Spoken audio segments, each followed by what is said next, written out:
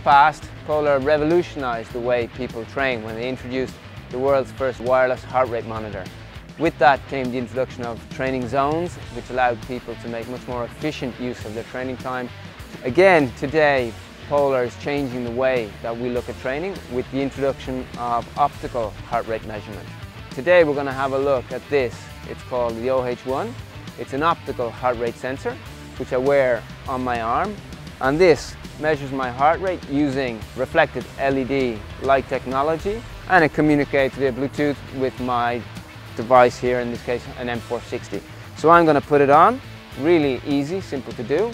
Just put it on my arm here. So let's go have a look and see how it is in use. First thing to notice out in the road with the OH1 is that looking down and seeing my heart rate, it feels really weird not to have a transmitter on. It feels weird, but in a really good kind of way.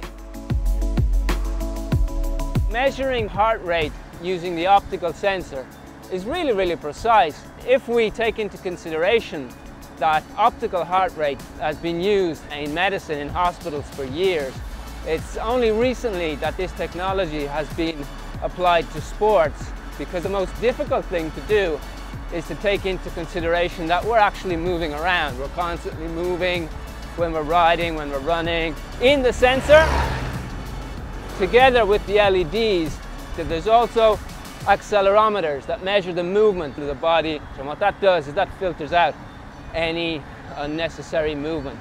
So we get a really precise, accurate measurement of the heart rate, even though we're measuring it from the blood flow just under the skin and not from our chest with a traditional heart rate monitor strap.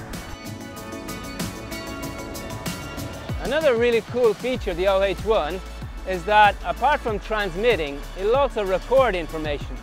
So I can use it on its own, without a bike computer, without a phone, a smartphone, just using the sensor to record the information, and then I'll connect it to my computer after my ride or event and download all of my data.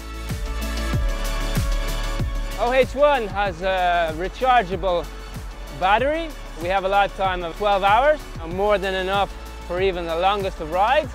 Some other interesting uses, of course, OH1 worn on the arm for all the ladies out there. Sometimes it can be, let's say, challenging getting a chest strap in the correct position. That means much more comfortable, no more problems with sports bras, etc. For those of you wondering if there's a trade-off for the comfort factor, there isn't. The heart rate readout is just as precise and above all just as reactive as it is when using the chest belt. So even for those doing really intense structured workouts with intervals, OH1 gives you a really precise heart rate readout for really intense workouts.